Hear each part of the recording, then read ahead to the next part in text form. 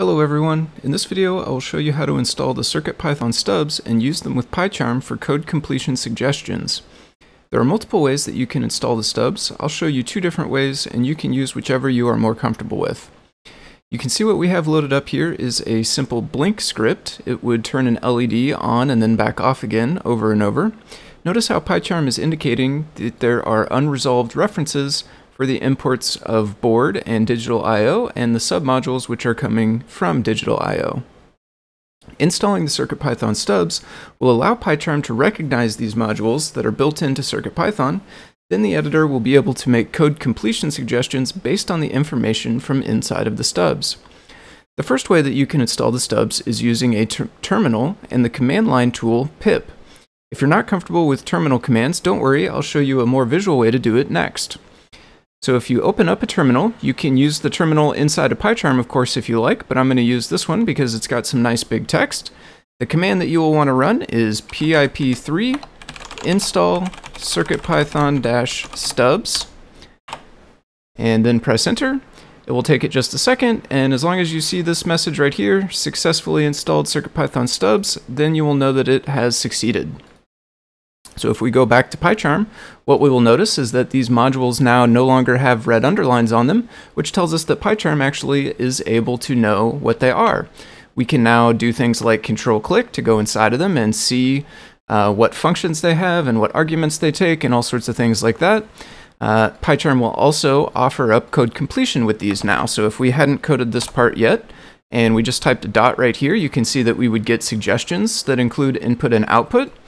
If we were writing our input code, our import code, if we had not done this yet, you can see as soon as we start typing the name of the submodule here, we get suggestions for which one we might want to import.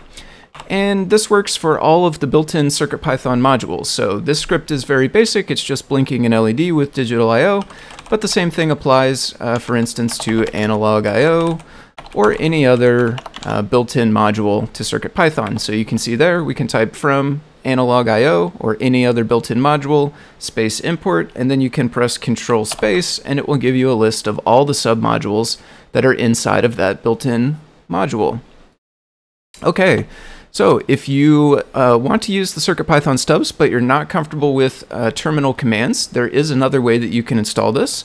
So what I'm going to do is uninstall it now, just using the same way. pip3 uninstall CircuitPython stubs. I will push yes to the prompt, and we can see there that it was successfully uninstalled. If we go back to PyCharm and wait for it to index the packages again, we'll see these are now back to being unresolved references. So to use a more visual way to install the CircuitPython stubs, you can actually use the settings within PyCharm itself. You can go to File, Settings right here, or press Ctrl-Alt-S. On the left-hand side over here, you want to open up the project fold-out option right here, and you want to click on Python Interpreter. Now this is going to show you the current Python interpreter that your PyCharm project is using, and it's going to list all of the different libraries that are currently installed within that interpreter. You can push this plus button over here, and now we are able to install new modules. This is basically a list of all the modules that are deployed on PyPy, and we can use the search box at the top to find the one we're looking for. So in our case, we want CircuitPython stubs. We search it up there, we find it in the list, and then we just click on Install Package right here, type in our password, and once it is completed, it will indicate the package CircuitPython stubs was installed successfully. Then we can go ahead and close Settings, and now we see again that these references are understood. They do not have the red underlines on them, and the PyCharm editor is now ready to give code completion suggestions based on those stubs. Alright, that's going to be it for this video. I hope you found this helpful, and thank you for watching.